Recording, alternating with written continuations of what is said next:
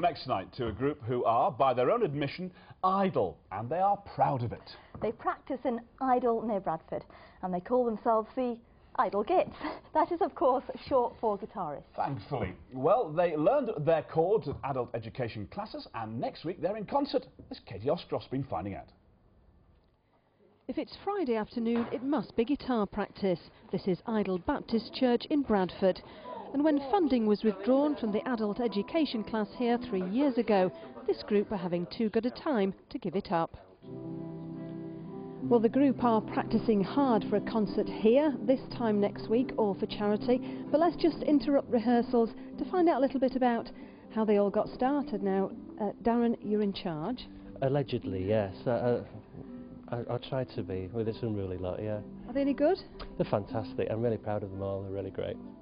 And I believe there's 1 or 2 people here who prove that you're never too old to learn to play the guitar. Many. No, I shouldn't really say that. Sorry, guys. Well, Stanley, you're 81, is that right?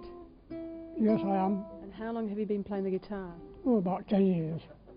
I probably can make it till about 90 or maybe 100, you know, you never know, do you? Do you enjoy playing the guitar? Yes, very much. Is it easy? With Darren, yes.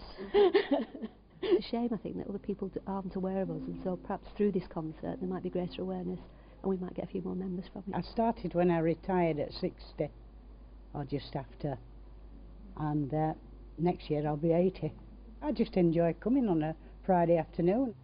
Well, I can't play a note, but we couldn't leave without hearing the group play, so this is Serenade.